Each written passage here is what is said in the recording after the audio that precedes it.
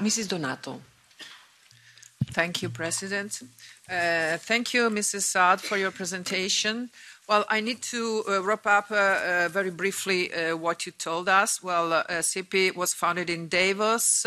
The founders are two non-EU governments, Norway and India, the Bill and Melinda Gates Foundation, another foundation which is Welcome, founded in 1936, which is today an investment fund, where the board has as a chair Julia Gillard, the former Premier of Australia, and also still member of the WEF, where she's chair of the Global Partnership for Education. So she's in the WEF again, and WEF is one of the founding members. So, so far, the CEPI, as you told us, has a purpose of collecting money in simple words, because it deals only with financing research and development to produce second-generation vaccines to tackle new global crises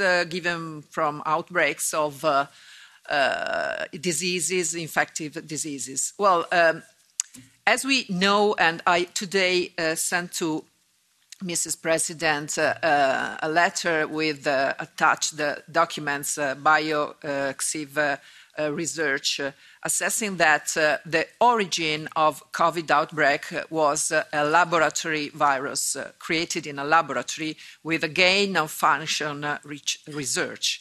As we know that, I think that expecting new pandemics as the one we are living, have lived so far, could not be a problem if we just forbid gain of function research all over the world.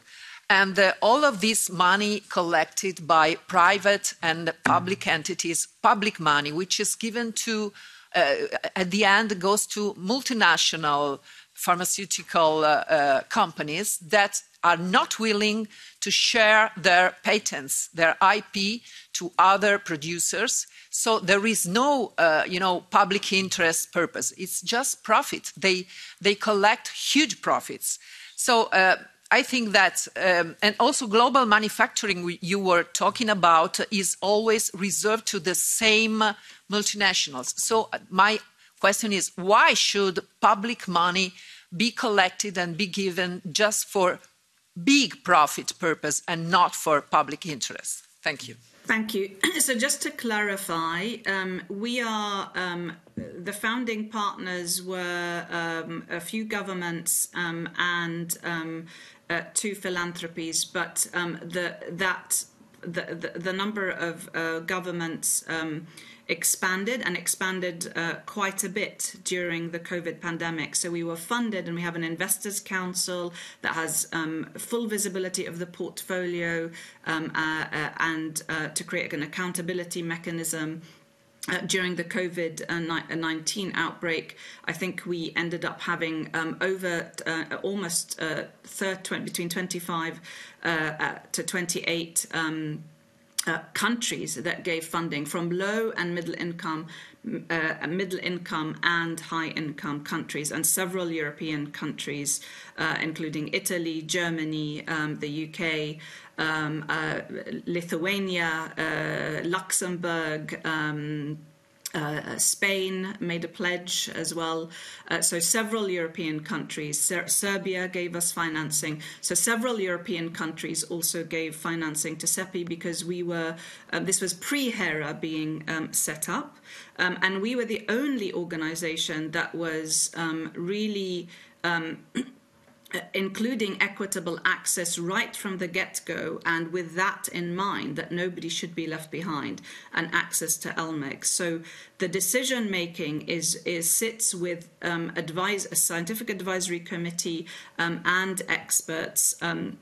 And there was an external research, development and manufacturing committee with international experts that were not not direct. They were not sitting on in pharmaceutical bodies. There was no conflict of interest, but they were ex-pharma experts with product development and vaccine development expertise that were helping us look and do due diligence on the investments. And every single contract had speed, scale, and access as some of the key criteria that were guiding making those investments. So I do want to highlight that we are a public-private partnership, no private sector financing, as in no pharmaceutical industry financing comes in to CEPI, and there is private sector that is from non-pharmaceutical companies, but they do not sit in any of the governance bodies. They are donations, and then they just they are contributed.